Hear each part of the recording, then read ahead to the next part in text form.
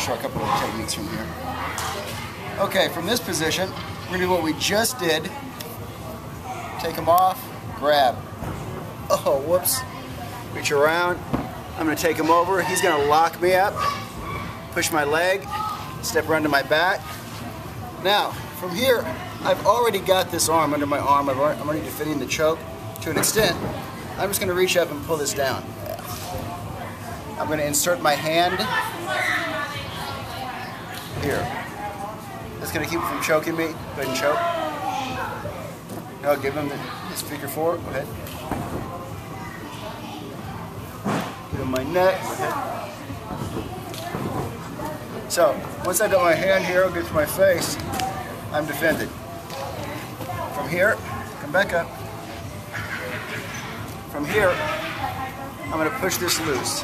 I'm going to lean sideways. The trick is leaning sideways and not backward. Put my shin across his shin. Grab his foot, pull up. I'm going to change knees, same thing. Step across. And on my shin.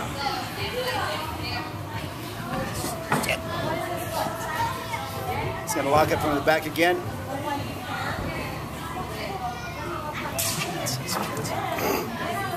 Okay, once he's got my back, he's got my neck, the first thing that I have to do is defend my neck. I'm going to reach up, grab this, pull this down. It's just going to give me some breathing room. I'm not out of this yet. I'm just able to breathe. I'll reach around the back of my head. I'm going to grab his fingers. I'm going to crank him around, put his arm underneath my armpit. This one comes inside against my face. I can lean out either direction. I normally go the direction of my hand. Out.